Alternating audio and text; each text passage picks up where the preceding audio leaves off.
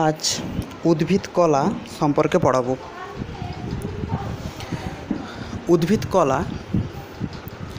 তার আগে বলা দরকার কোষ সম্পর্কে। আগের দিন বলেছিলাম প্রোক্যারিওটিক এবং ইউক্যারিওটিক কোষ। এখন উদ্ভিদ দেহ যেই কোষ দ্বারা গঠিত হয় সেটা হলো উদ্ভিদ কোষ, এবং প্রাণী দেহ যেই কোষ দ্বারা গঠিত হয় সেটি হলো প্রাণী কোষ। উদ্ভিদ এবং প্রাণী কোষের মধ্যে কিছু পার্থক্য আছে, সেগুলো আগের দিন বলেছিলাম। উদ্ভিদ কোষের ক্ষেত্রে বাইরে কোষ প্রাচীর থাকে, কিন্তু প্রাণী কোষের ক্ষেত্রে কোষ প্রাচীর থাকে না, কোষ পর্দা থাকে। এছাড়াও কিছু কোষীয় অঙ্গাণুর পার্থক্য থাকে। তো এখন একটা যদি কোষ, এরকম একটা কোষ বা প্রাণী কোষের, এটা প্রাণী কোষ গোলাকার, উদ্ভিদ কোষ কেমন হয়? ষড়ভুজাকার হয় দেখতে, আদর্শ প্রাণী কোষ, বা এটা গোলাকার আদর্শ উদ্ভিদ কোষ। এরকম উদ্ভিদ কোষ বা প্রাণী কোষগুলো একত্রে যুক্ত হয়ে অনেকগুলো পাশাপাশি কোষ অবস্থান করেই তার পুরো জীব দেহটা গঠন করছে। কিন্তু অনেকগুলো কোষ প্রথমে পরপর অনেকগুলো কোষ ঘনসন্নিবিষ্টভাবে অবস্থান করে, বা যদি প্রাণী কোষকে বলি, অনেকগুলো কোষ একসাথে পাশাপাশি অবস্থান করবে, কোষ তৈরি করবে কলা। আজকে সেই কলা সম্পর্কেই পড়ানো হবে। এবং কলাগুলো তৈরি করে অঙ্গ, অঙ্গ তৈরি করে তন্ত্র, এবং তন্ত্র তৈরি করে জীবদেহ। তো একটা যদি মানুষের জীবদেহ দেখি, তার তন্ত্রগুলো কি কি? অসংখ্য তন্ত্র দ্বারা গঠিত হয়, অনেকগুলো তন্ত্র, যেমন পৌষ্টিকতন্ত্র, হরমোনতন্ত্র, স্নায়ুতন্ত্র ইত্যাদি ইত্যাদি। কিন্তু আমি যদি আবার পৌষ্টিকতন্ত্রের দিকে দেখি, তাহলে দেখা যাবে পৌষ্টিকতন্ত্র অনেকগুলো অঙ্গ দ্বারা গঠিত হয়, যেমন পাকস্থলী, ক্ষুদ্রান্ত, বৃহদন্ত্র, গ্রাসনালী, গলবিল, এগুলো সব একটা একটা তন্ত্র। তো এগুলো সব একটা একটা অঙ্গ। সেই অঙ্গগুলো ধরো এরকম একটা পাকস্থলী। এই পাকস্থলীতে যে অসংখ্য কোষ আছে, সেই কোষগুলোকেই বলা হচ্ছে এখানে কলা। কিছুটা এক একটা কলা, ধর এখান থেকে এতটা একটা কলা, এখান থেকে এতটা কিছুটা কলা, অনেকগুলো কলা একসাথে যুক্ত হয়ে তৈরি করেছে একটা কোষ। আমি যদি উদ্ভিদের ক্ষেত্রে দেখি, উদ্ভিদ দেহের অঙ্গ কি? পাতা একটা অঙ্গ। পাতা, সে পাতার ক্ষেত্রে যে কোষগুলো আছে সেগুলো অনেকগুলো কলা দ্বারা গঠিত হয়েছে। কলাকে আবার যদি আমরা মাইক্রোস্কোপে ছোটো মাইক্রোস্কোপে দেখি, সেগুলোকে দেখা যাবে যে কোষগুলো কলা গঠন করেছে। আচ্ছা, তো কলাকে আমরা উদ্ভিদ কলার ক্ষেত্রে যদি উদ্ভিদ কলাকে বলি, এখন উদ্ভিদ পরে প্রাণী সম্পর্কে পড়ানো হবে, প্রথমে উদ্ভিদ কলাকে দুভাগে ভাগ করা যাচ্ছে। একটা ভাজক কলা আর হচ্ছে স্থায়ী কলা। ভাজক কলার কোনো ভাগ নেই। ভাজক কলাকে যেমন ভাগ করা যেতে পারে কাজ অনুসারে, অবস্থান অনুসারে। এখানে আমি তোমাদের বইয়ে যেটা আছে শুধুমাত্র অবস্থান অনুসারে, আরেকটা আলোচনা করব কাজ অনুসারে। অবস্থান অনুযায়ী কি কি? অগ্রস্থ ভাজক কলা, অগ্রস্থ ভাজক কলা, পার্শ্বস্থ ভাজক কলা, আর নিবেশিত ভাজক কলা। আর কাজ অনুসারেও তিন ভাগে ভাগ করা যায়, প্রোটোডার্ম, প্রোকেম্বিয়াম এবং ভূমিভাজক কলা। আরেকবার বলি, প্রোটোডার্ম, প্রোকেম্বিয়াম আর ভূমিভাজক কলা, এগুলো সম্পর্কে পরে আলোচনা করছি। স্থায়ী কলা, এটাকে দুভাগে ভাগ করা যায়, একটা সরল স্থায়ী কলা আর একটা হচ্ছে জটিল স্থায়ী কলা। সরল স্থায়ী কলা তিন প্রকারের হয়, একটা প্যারেনকাইমা কলা, আর একটা কোলেনকাইমা, আর একটা হচ্ছে স্ক্লেরেনকাইমা, দন্তেশ্বয় কয় লয় একার রয়েকা দন্তে ন, স্ক্লেরেনকাইমা কলা। আর জটিল কলা দু প্রকারের হয়, একটা হচ্ছে জাইলেম আর একটা হচ্ছে ফ্লোয়েম। এগুলো সম্পর্কে পরে আলোচনা করব। এখন যেটা আলোচনা করব সেটা হচ্ছে ভাজক কলা সম্পর্কে এখন আলোচনা করব। ভাজক কলা কাকে বলে? ভাজক কলা যখন কোষগুলি একই আকৃতি সম্পন্ন হয় এবং কোষ প্রাচীর খুব পাতলা হয়, ঠিক আছে, একই আকৃতি বিশিষ্ট, পাতলা কোষ প্রাচীর বিশিষ্ট এবং সর্বদা বিভাজনে সক্ষম, এরকম অপরিণত তরুণ কোষকে বলা হবে ভাজক কলা। যদি আমি একটা ভাজক কলার চিত্র দেখাই, তাহলে দেখা যাবে ভাজক কোষগুলো কীরকমভাবে অবস্থান করছে। এইরকম উদ্ভিদ ভাজক কলাগুলো পরপর ঘন সন্নিবিষ্টভাবে অনেকগুলো কোষ একসাথে অবস্থান করবে পাশাপাশি, এইভাবে অবস্থান করছে। প্রতিটা কোষের ক্ষেত্রেই কিন্তু লক্ষ্য করলে দেখা যাবে লক্ষ্য করলে দেখা যাবে সুস্পষ্ট নিউক্লিয়াস বর্তমান। কোষের মধ্যভাগে নিউক্লিয়াসগুলো থাকে একেবারে সুস্পষ্ট নিউক্লিয়াস। কোষের ভেতরে সাইটোপ্লাজমে পুরো ভর্তি, এখানে পুরো সাইটোপ্লাজমে ভর্তি থাকে। কোষগুলো সবই কিন্তু জীবিত, কারণ এই কোষগুলোকে সবসময় বিভাজন ঘটাতে হয়। কোথায় অবস্থান করলে করে বললে বোঝা যাবে যে কেন বিভাজন ঘটায় সবসময়। তার আগে ওপরের একটা ছবিতে চলে যাই, এই ছবিটাতে। এটাতে ভাজক কলার অবস্থান অনুযায়ী 3টা প্রকারে আমি ভাগ করেছি। 3টা প্রকার কি কি? একেবারে অগ্রভাগে অবস্থান করছে অগ্রস্থ ভাজক কলা, এবং একেবারে পার্শ্ব সাইডে অবস্থান করেছে পার্শ্বস্থ ভাজক কলা, এবং অবস্থান করছে পর্ব মধ্য অংশ, যেখান থেকে যদি বাঁশের ক্ষেত্রে লক্ষ্য করা যায়, বেম্বুসা, তো এদের ক্ষেত্রে দেখা যায় যে একটা গাঁঠের মতো আছে, সেটা হচ্ছে পর্ব মধ্য বলা হয়। প্রতিটা উদ্ভিদের ক্ষেত্রে একই আছে, যেখান থেকে শাখা প্রশাখা তৈরি হয় সেটাকেই পর্ব মধ্য বলে। সেই পর্ব মধ্য অংশে দুটো স্থায়ী কলার মধ্যবর্তী স্থানে অবস্থান করে নিবেশিত ভাজক কলা। এখন অগ্রস্থ ভাজক কলা কাজ কি? অগ্রস্থ ভাজক কলা মূল কাণ্ড পাতার অগ্রভাগে অবস্থান করে। মনে রাখবে, মূল কাণ্ড এবং পাতার অগ্রভাগে অবস্থান করে, আর সেই অংশের দ্রুত বৃদ্ধি ঘটায়। এই অগ্রভাগের বৃদ্ধি ঘটে বলেই আমরা দেখতে পাই যে প্রতিটা উদ্ভিদ ধীরে ধীরে লেন্থে বৃদ্ধি পাচ্ছে। এরপর পার্শ্বস্থ ভাজক কলা। পার্শ্বস্থ ভাজক কলাকে সবসময় পার্শ্বভাগে অবস্থান করবে। উদ্ভিদের পার্শ্বভাগে লম্বালম্বিভাবে অবস্থান করছে পার্শ্বীয় ভাজক কলা। এটা কোথায় লক্ষ্য করা যায়? একবীজপত্রী এবং দ্বিবীজপত্রী সমস্ত উদ্ভিদের ক্ষেত্রে একবীজপত্রী দুবীজপত্রী উদ্ভিদের পার্শ্বস্থ বৃদ্ধি। যেমন আম গাছকে দেখলে, আম গাছ কী হচ্ছে, তার সাইডে যত অগ্রভাগে বৃদ্ধি হচ্ছে তত সাইডে মোটা হয়ে যাচ্ছে। তো এই যে মোটা হচ্ছে কেন? কারণ পার্শ্বস্থ ভাজক কলাগুলো আছে বলে। এরপর আসি নিবেশিত ভাজক কলাতে। নিবেশিত ভাজক কলা পর্ব মধ্যস্থানে অবস্থান করে এবং ওই অংশের বৃদ্ধি ঘটায়, মানে পর্ব মধ্য অংশের বৃদ্ধি ঘটায়। এটি বাঁশ, ঘাস, গম ইত্যাদি ঘাস জাতীয় উদ্ভিদের ক্ষেত্রে অবস্থান করে পর্ব মধ্য অঞ্চলে। এটি কিন্তু বেশি টাইম বিভাজিত হতে পারে না, এটা দ্রুতই স্থায়ী কলাতে পরিণত হয়ে যায়। এটি হলো অগ্রস্থ ভাজক কলা, পার্শ্বস্থ ভাজক কলা এবং নিবেশিত ভাজক কলা অবস্থান অনুসারে। এরপর কাজ অনুসারে যদি আমি বলি, এটাকে 3 ভাগে ভাগ করা যায়। একটি হলো প্রোটোডার্ম, প্রোক্যাম্বিয়াম এবং ভূমি ভাজক কলা। প্রোটোডার্ম, একটি যদি উদ্ভিদের প্রস্থচ্ছেদ ধরি, এটা একটা উদ্ভিদ, এটা উদ্ভিদের একটা কাণ্ড। তো এটাকে যদি আমি মাঝ বরাবর এইভাবে ব্লেড চালিয়ে কাটতে থাকি, তাহলে দেখা যাবে কতগুলো কাণ্ডের গোল গোল স্তর দেখা যাবে, এরকম একটা স্তর। তো এই স্তরের ক্ষেত্রে একেবারে বাইরের দিকে যেটা আছে সেটা হচ্ছে ত্বক। দেখো, প্রোটোডার্ম তার ত্বক গঠন করেছে। প্রোকেম্বিয়াম কী কাজ করে? সংবহন কলা। এখানে কিছু সংবহন কলা লক্ষ্য করা যাবে।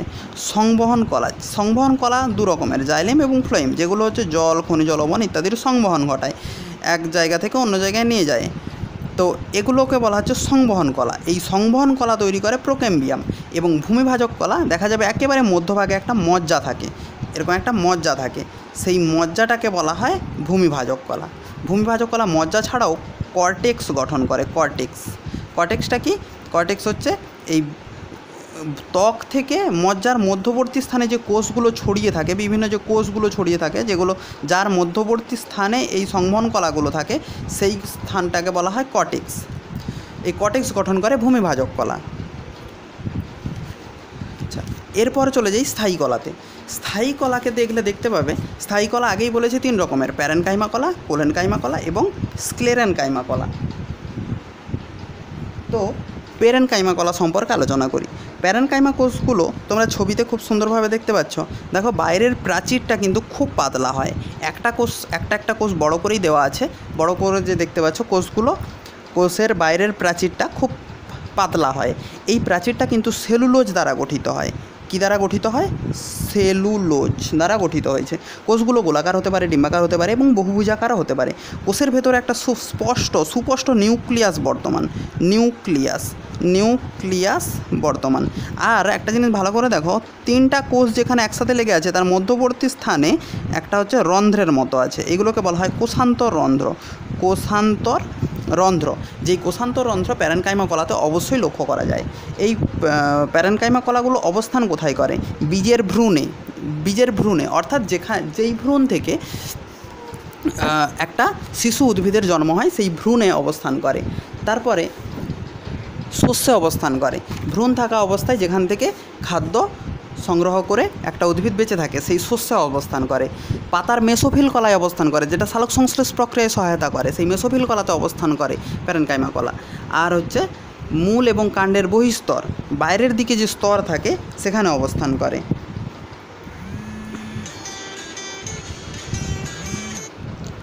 এরপর যেটাতে আসবো, আচ্ছা এর কাজ, সালোক সংশ্লেষ তৈরি প্রক্রিয়াতে সহায়তা করে এবং খাদ্য পরিবহনেও সহায়তা করে। এরপর যেটাতে আসবো সেটা হচ্ছে কোলেনকাইমা কলা।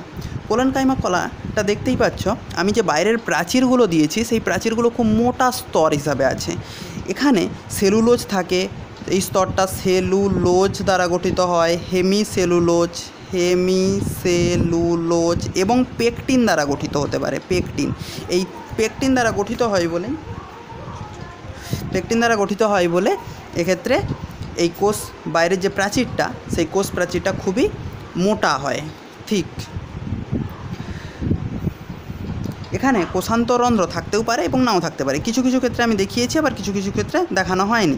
তো কী হয়েছে, কোষান্তরন্ধ্র এর ক্ষেত্রে থাকতেও পারে এবং নাও থাকতে পারে। এটা অবস্থান কোথায় করে, এটাও গোলাকার, ডিম্বাকার, বহুভুজাকার হতে পারে। এই কোষগুলো অবস্থান কোথায় করে, বীজের ভ্রূণে বীজের ভ্রূণের অবস্থান নয়, যেখানে অবস্থান করে অধস্তকে অবস্থান করে। বাইরের দিকে যখন একটা কোষ, এখানে ছবিটা দেখানো হয়েছে, বাইরের দিকে যদি একটা ত্বক হয় এটাকে বহিস্তর বলা হবে। তার ভেতরে যদি কোনো কোনো উদ্ভিদের ক্ষেত্রে আরও একটা ত্বক থাকে সেই ত্বকটাকে বলা হবে অধস্তক, এবং এর ভেতরে যদি আরও একটা স্তক থাকে সেটাকে বলা হবে অন্তস্তক। সেই অধস্তক মানে মধ্যবর্তী স্তরটা গঠন করে কোলেনকাইমা কলা। এবং পাতার বোটায় থাকে এবং পাতার মধ্যশিরাতে থাকে। পাতার বোটায় লক্ষ্য করা যায়, এই তো পাতার বোটা, এই পাতার বোটাতে অবস্থান করে এবং পাতার যে মধ্যশিরাটা সেই মধ্যশিরাতে অবস্থান করে কোলেনকাইমা। কোলেনকাইমা খাদ্য সংবহন ঘটায় আর সালোক উদ্ভিদের বৃদ্ধিতে সহায়তা করে এবং খাদ্য তৈরিতে সহায়তা করে। এরপরে যেটা বলবো সেটা হচ্ছে স্ক্লেরেনকাইমা কলা। স্ক্লেরেনকাইমা কলার ছবিটা দেখতেই পাচ্ছ, যে খুব মোটা একটা বাইরের যে কোষ প্রাচীরটা খুব মোটা।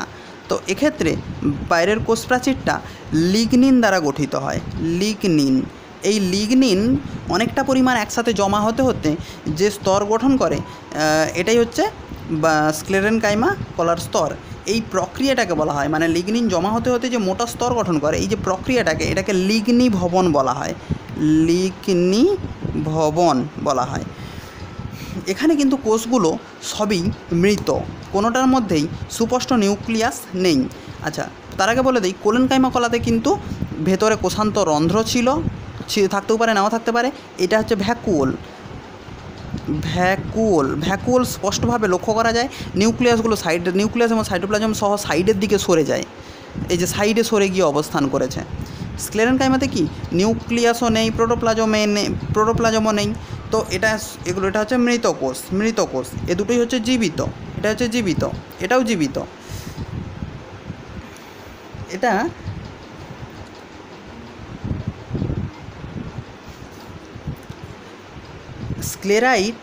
এই যে স্ক্লেরেনকাইমা কলা, এটাকে যদি আমি লম্বচ্ছেদে দেখতে পাই তাহলে এরকম তন্তুর আকারে থাকে। যেমন পাটের যেরকম সরু সরু সুতলি দড়ি যখন তৈরি হয়, যে সরু সরু তন্তুগুলো থাকে সেগুলো আসলে কি স্ক্লেরেনকাইমা কলার তন্তু, সেগুলোকে স্ক্লেরেনকাইমা তন্তু বলে। আচ্ছা, এর যে একে দুভাগে ভাগ করা যায়, স্ক্লেরেনকাইমা তন্তু আর স্ক্লেরেনকাইমা কোষ। যদি আমি কোষের কথা বলি তাহলে সেই কোষগুলো সহজে লক্ষ্য করা যায় নাশপাতি খাওয়ার সময় দেখা যাবে যে দাঁতে যেন কিছু পাথরের মতো শক্ত শক্ত লেগে যাচ্ছে। তো সেগুলো হচ্ছে এক একটা কোষ, পেয়ারাতেও থাকে, তারপর আপেলেও থাকে। তো এগুলো হচ্ছে স্ক্লেরেনকাইমা কোষ। সেই কোষগুলোকে বলা হয় প্রস্তর কোষ। তো এই প্রস্তর কোষগুলো হলো স্ক্লেরেনকাইমা কলা। এর কাজ কি?